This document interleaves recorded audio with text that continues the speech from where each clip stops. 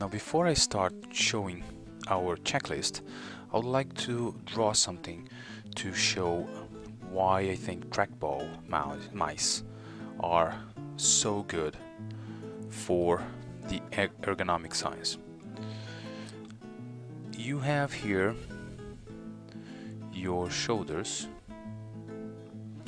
your body, and this mouse positioned like here, for example.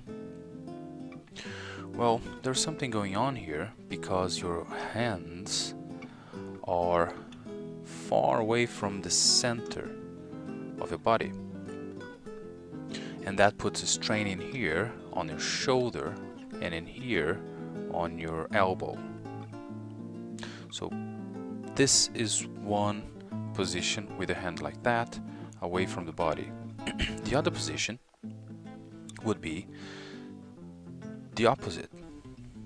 So let's say the mouse is positioned here close to the center of your body, so there's good relief on your joints there. Now be careful. If you stay in one position for too long, RSI, repetitive strain injury, will start catching in.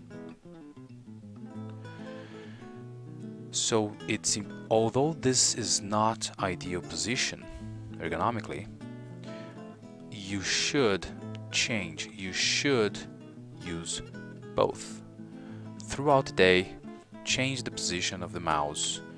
Put it like that, far away from the center of your body, not for too long, until you feel it's getting a bit tired, and then move towards the center of your body and keep on doing that. This is exercise. This will stop or prevent repetitive injury on elbow and shoulder. So this is why I think this mouse is so great.